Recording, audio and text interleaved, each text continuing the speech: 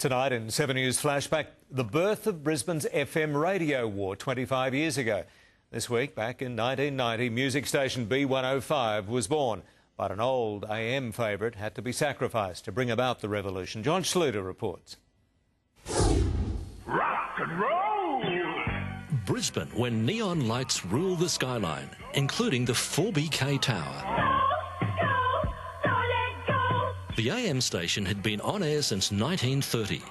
In the 70s and 80s, it was the home to comic genius Wayne Pooh Roberts. 4BK music time is 23 away from 10. The station gained listeners by giving away houses at Beenleigh. And shortly before the drawing at 3 o'clock, almost 60,000 people had squeezed themselves in like sardines at Mount Warren Park. A 4BK spokesman said the crowd was the biggest ever to attend a radio station promotion in the Southern Hemisphere. The winning ticket was drawn from a concrete mixer. The lucky winner was 19-year-old Rhonda Daly and her husband Ian. The Alexandra Hills couple, who'd been married for just 6 weeks, had won a fully furnished home and a car worth over $70,000. They did it again at Ipswich. More than 50,000 people crammed into Collingwood Park near Redbank today for the drawing the winning ticket. The winner had just 5 minutes to claim her prize. Mrs McGill bulldozed her way through the crowd like a woman possessed. She made it, and the home was hers. But as popular as 4BK was, the lure of FM radio was strong.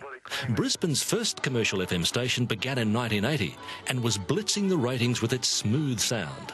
4MMM FM at 104 on the FM dial. So a decade later, in 1990, 4BK paid $17 million to convert to FM.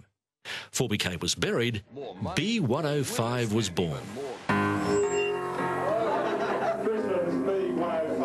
Within 6 weeks, the new station was #1. B105 took over Brisbane in one survey, just went whew. In the nude it's cold. It's a bit breezy for that, isn't it, boys? Helped by a breakfast team that would do anything to get publicity. It's a living, all right? And huge cash giveaways.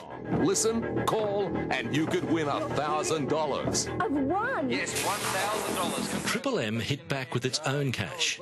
Hop on the phone and gee whiz, you could win $1,000 6 times a day. Where's the money coming from? That's for you to know and for me to find out. Richard Barker celebrated that first B105 win a quarter of a century ago, and he's still there. It was exciting, it was new. It was a choice for listeners. You know, there wasn't just one FM station, there were 2. Last night, staff from the first quarter of a century of the station gathered to mark the milestone. 25 years on, the once fierce competitors B105 and Triple M are now under the same roof, up against 97.3, Nova and a host of other FM stations. Jamie Dunn has returned to Triple M on Saturdays after years in the radio wilderness. Isn't that the strangest thing? But how lucky am I? Hey, because, like, there ain't no age for rock and roll, dude.